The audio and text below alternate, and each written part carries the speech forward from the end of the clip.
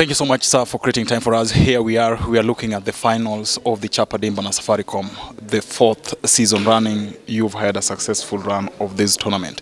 Just looking at where you've come from to where you are and what we should be looking up to in the nationals in Kisumu, how do you wrap it all up? First and foremost, it's been amazing. Your name? Sorry? Your name?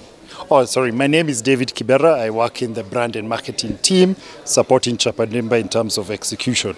So, to wrap it all up, it's been a long journey, over 10 months so far. When we kicked off at Camp Toyoyo, we've been able to engage over 3,000 teams over this period of time through the grassroots tournament, and now we've reached to the last 16, the quarterfinals, the best 16 teams across the 8 different regions that we've gone through. So we're hoping for an exciting quarterfinals, which will be taking place next week on Thursday from 2 stadiums in Kisumu City. That's the Moi Stadium and the Mamboleo Stadium.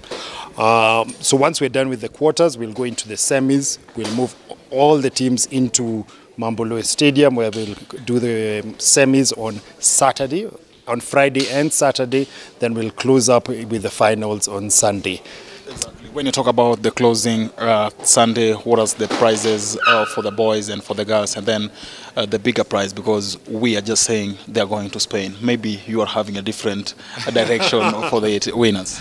So the prize money remains. In terms of cash prize, we're giving 1 million to the winners.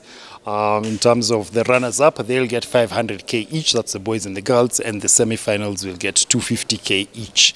Over and above that, we have a trip to Spain for the All-Stars. Those are all the MVPs from the regional finals.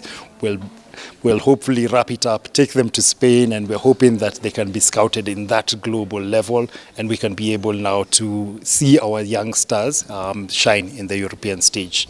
And then finally, you've always had CSR before each and every regional final. Right now, you're going for the final in Kisumu. I know you had the one in Kisumu already, but now this in Nyanza, that is right now. What are you planning to do in Kisumu before the finals kick off? Okay, in Kisumu, we have 2 engagements that we're going to do in terms of CSR activities. One is the handover of the hospital happening at Rata in Kisumu, and as well as a medical camp that will take place in Bondo. So those are the kind of 2 activities that we will be doing for giving back to the community and ensuring, yes, that we've impacted the lives of Kisumians.